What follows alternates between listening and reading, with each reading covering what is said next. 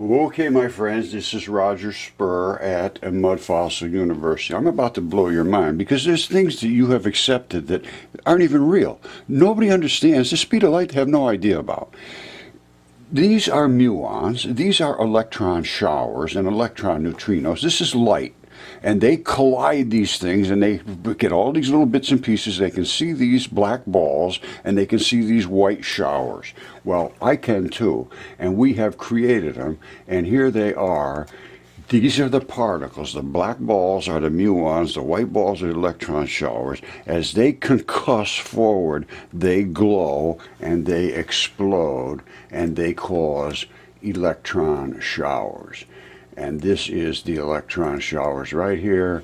These are the black balls. These are the white electron showers. Now let me show you something that is going to blow your mind. Because everybody goes into physics, just assumes all this stuff is accepted and real. They have no idea about it. Well, they're starting to fess up about it. But this is the red laser light. And the particle is way back here. And that's the particle I showed you a minute ago.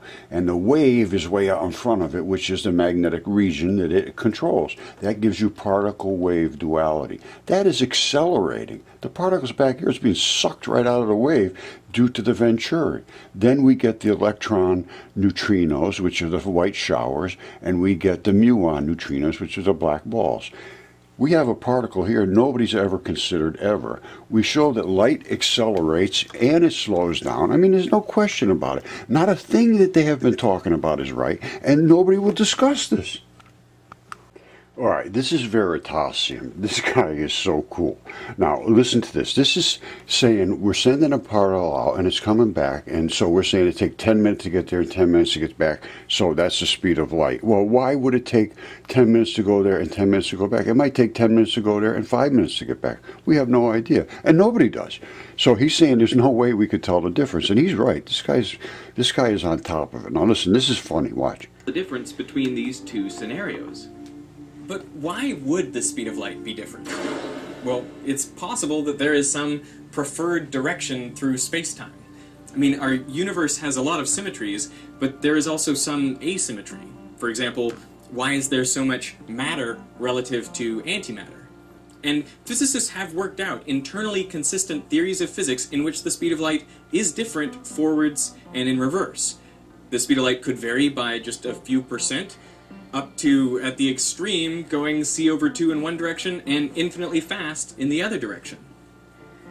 Okay. These are all guesses, just put it that way, because I can show you, and I don't guess. I am showing you light. Green light goes faster than red light. I don't care what they say. It either goes faster or it's more concussive, but I can show you light slowing down and speeding up, which I just did. So let me figure this out. So, yeah, I kind of don't believe you. I don't believe you that light is a different speed in one direction but in the other. But I know you well enough to know that you wouldn't call me and put a camera on me unless you knew you were right. And that's what scares me about this conversation. That's funny. But it's obvious it's going to be different. Because it's a bouncing. It's just like throwing a basketball against a wall and it's bouncing back at you. It's not going to bounce back at you at the same speed you threw it. They really have no idea what they're talking about. Because all it is a particle banging into another particle that has the same properties, and it pushes back. So the light hits it and it pushes back at it. Now it's going to push back according to its density, its fluffiness, and according to the impact of the light, whether it was green or red or blue or some other spectrum which might have a more impactful pushback. I could show all of these things, and we will right now, and then we're going to go through and watch what they have to say. All right, I'm going to do it a little differently. I'm going to show you everything that I have to show to explain my side of this. But what you're going to see is light going through the atmosphere, and sometimes it speeds up, sometimes it slows down. I can show all these things quite clearly. I'm not guessing at anything. And you're going to see exactly what I'm saying. And these are these particles coming at us, spinning, and there is the leading edge of those particles. And the little spot in the center is a magnetic particle, and you see them, they're all in like little 6-packs. There's something else going on here that we have to really, really do some work on. But these are these fields coming at us like bullets. And surrounding them is a field of magnetic particles that are left in their wake. We're going to get into this pretty deep. And I was going to get into it very deep today, but it's going to take a very long time. So it's still going to take a long time, but hopefully you'll get something out of it. And then we're going to get as deep as you can get, because everything has to change. They know everything changed. They said we have to start a whole new physics. Everything was wrong. If the subatomic particle's wrong, and the nucleus is not made of protons and neutrons, it's made out of electrons, we do have to start over. And it is made out of electrons. And here is electron flood theory in a nutshell. All that exists are these dipole electrons, one explosive portion, one dark matter portion. I think it's 1839 and 1840, make up protons and neutrons. And in that quantity, they become stable in their vibrational state. Two of them together, back to back, coming through the air, is a neutral particle, which is called light, and depending upon how fast it's coming through the air, it will bounce back at a certain rate, and it depends on what it hits. So it doesn't go at a certain speed. I don't believe at all. And then when they impact, you can see radiation. Now, they may go very, very close to the same speed, but I don't believe they are the same speed. And I can show you one quick last one, and then we're going to go into the details. Fabien Brulé did this, and these are the green and red particles at the same time, coming through the same Venturi. You see how concussive that is and how less concussive that is? The green takes over and pushes the red away. And then the green reconcusses out there. But originally it has to concuss through the interference that the red presents. And he still has the particles show up. You're going to see all this stuff in a minute. Thank you, mes amis.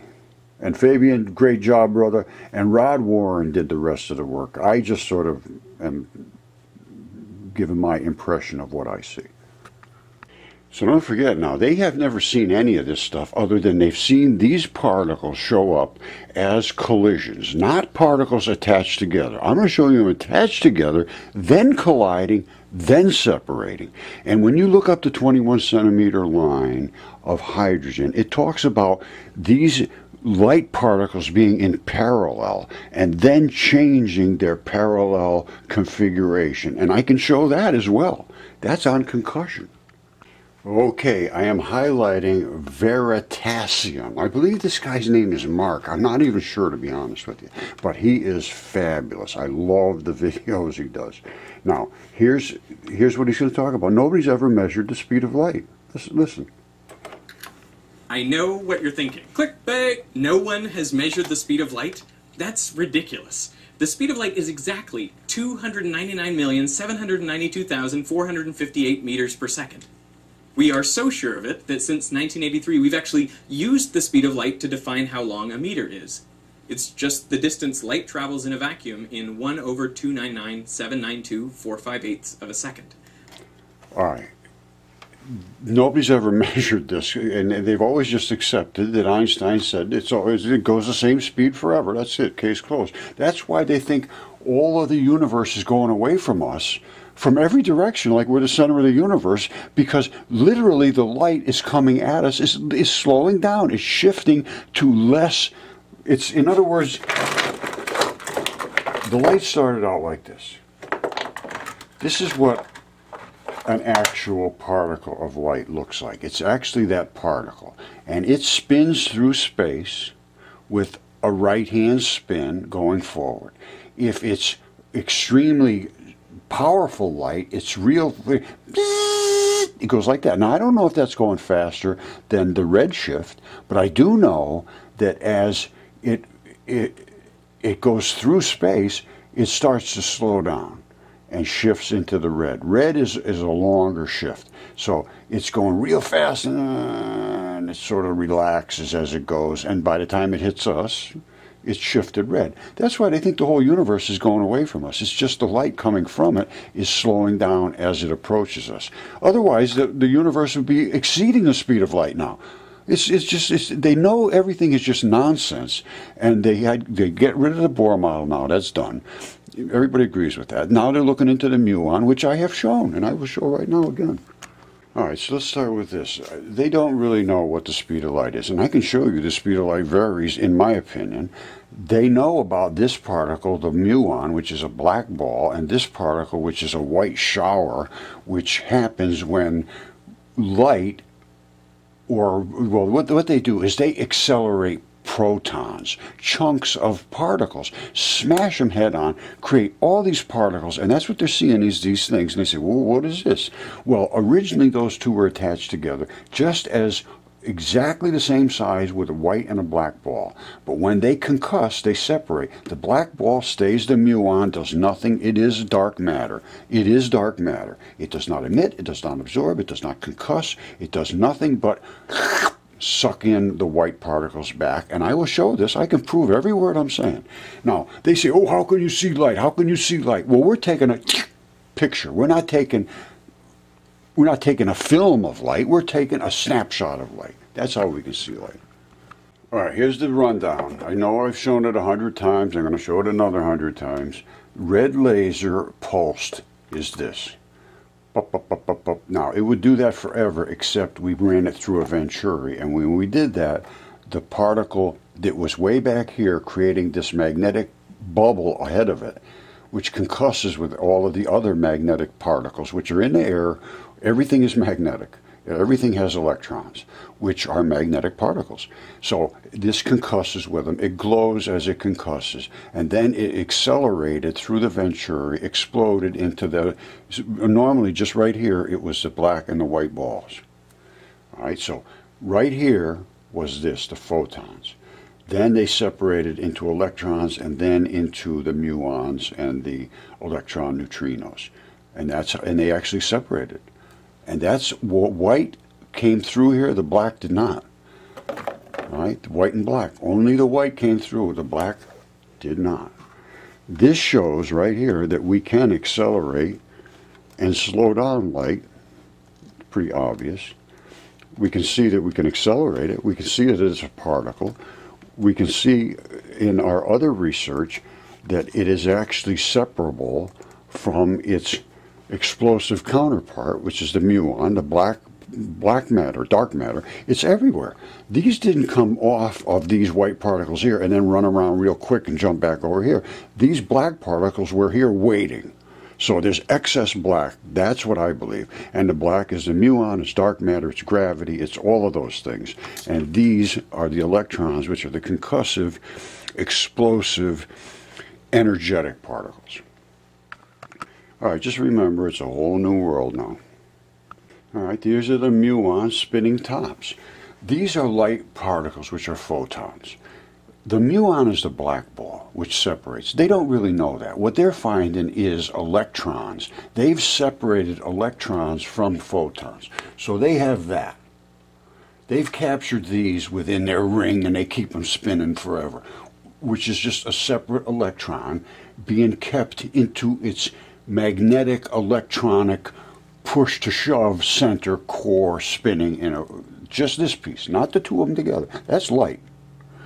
So what happens? This particle by itself is moving through this ring that they have created, a magnetic ring, to force it to stay in the center, which is pushing this from both sides. That's all it is. So these have to stay in the center. Now, light can go anywhere. It's neutral. It's because it can't really be pushed all that much. When it bangs into something, it bounces. Yes, absolutely. But it doesn't get sucked or pushed or pulled because it's a neutral particle. It's basically balanced. Now, if you get hit by one of those, that's not balanced. That wants to be at least one of these. Preferably, it wants to be part of a bigger mass, which is electrons invade. Electricity, it burns, it fuses, it destructs, it vaporizes things, it incorporates. Photons, which are the two of them, they bounce.